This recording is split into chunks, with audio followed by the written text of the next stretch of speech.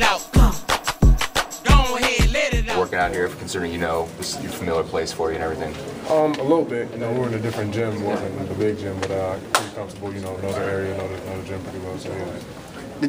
Nothing really that I'm trying to show, just that I'm a player. I can play basketball. I love to play basketball, and this is what I want to do. So, well, I've done 3 years. I felt like I've played the college level. I've gotten most of what I can get from college, so I want to go to the next level, continue to improve my game. I think a lot of teams want to bring me in because I can shoot, so they want somebody who can come in and score. I think a lot of teams need some scoring, so that's what they want from me. Hollis, it seems like that 7 drill is pretty easy for you. You got that quick, fast, and in a hurry, didn't you? Yeah, well, I've done that before at Georgetown, so I've done that before. So practice. Did Jason give you any advice, or did he said that you and Henry and him have been constantly talking as this process has unfolded? Yeah, we kind of shoot back and forth about what workouts you've been to, how it's going, like what's the toughest drill you've done, stuff like that, little stuff.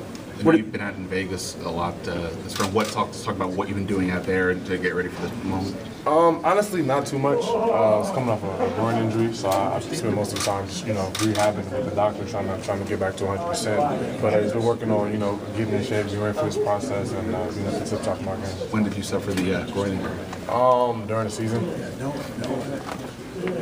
So that played a big part at the end of the year, or is that something you were kind of fighting through at the end? Injuries happen, you keep moving. So. You have an advantage since you've kind of gone through that process last year of just putting yourself out there and seeing what it was like. A little bit. When you first step out in the court, it's a lot of people looking at you that aren't like fans, so it's kind of weird. But I did that last year, so I'm a little bit used to it. What are you hearing from your agent or others about your potential position in the draft? Where you might go? It's up in the air. It says I can go anywhere from late second to late first, so I got to keep doing well to show out these workouts.